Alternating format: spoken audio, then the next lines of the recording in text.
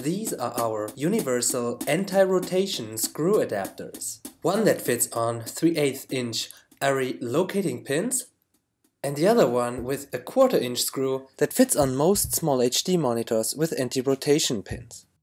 There is a 1/4 inch 20 thread on the top, to which you can screw any magic arm or cold shoe adapter, and naturally you will say, if I screw this onto my magic arm, yeah, it will be tight in one direction, but into the other direction it would just come loose very easily, like this.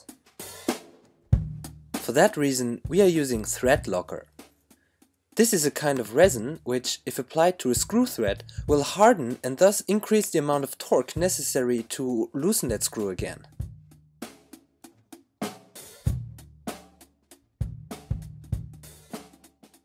This particular thread locker we are using here takes about 3 hours to harden completely.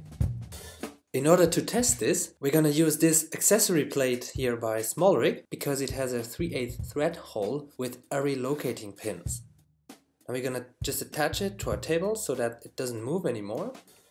Connect the magic arm. And by the way, I'm gonna use a different magic arm than one I showed before because that one didn't dry fast enough for me to finish this video. Now, as the magic arm is attached like this horizontally, the screw thread here will tighten further in a clockwise rotation, and you can unscrew it with a counterclockwise rotation. So I have devised a very sophisticated testing lab here, so we can find out how much weight this thread can carry. First we start with 2.5 kilo. No problem so far. We add another kilo. And you can see with each weight we add, the magic arm goes down a little, but it always stabilizes. Now we are at 4.5 kilos here. And when we add another 1/2 kilo, the thread locker slowly starts to give way.